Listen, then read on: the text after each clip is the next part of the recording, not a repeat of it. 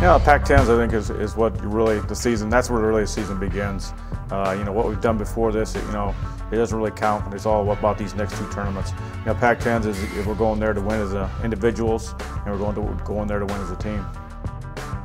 Yeah, we have 6 ranked guys. I think they've all earned their rankings. I think they've all done a pretty good job.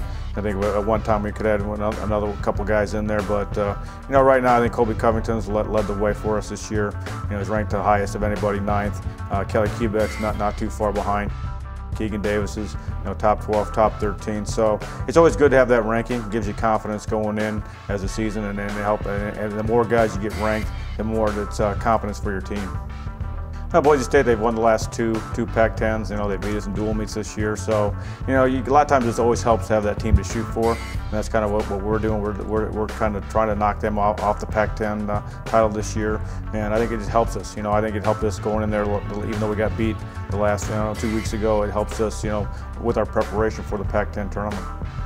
I think most of our guys are prepared, but I think you got to look at maybe like a guy like Dan Bracetta, who's kind of got the spot midway through the year. He's wrestled real well, since he's gotten the spot. The one match we did lose against the Oklahoma kid, he was in the match, he was leading.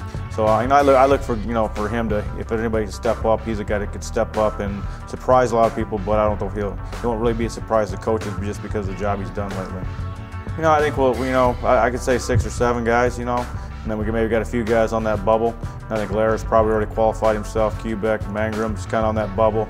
Pena maybe on that bubble a little bit. Keegan's probably qualified.